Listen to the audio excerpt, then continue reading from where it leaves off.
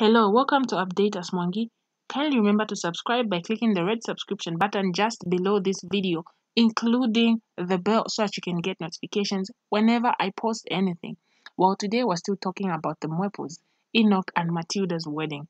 This was one extravagant, luxurious, expensive kind of wedding that you can think of. I don't even know what word I'm going to use other than the three that I've used. I don't want to attribute that to limited vocabulary, but not with me. Okay, I was just joking right there. Well, this was a wedding that was so big.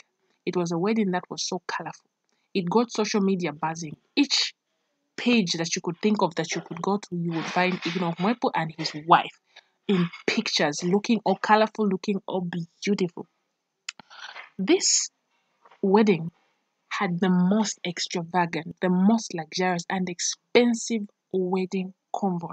Ever heard of fast cars and shooting stars and luxurious vehicles that provide increased levels of comfort, equipment, amenities, and quality performance? Name it all.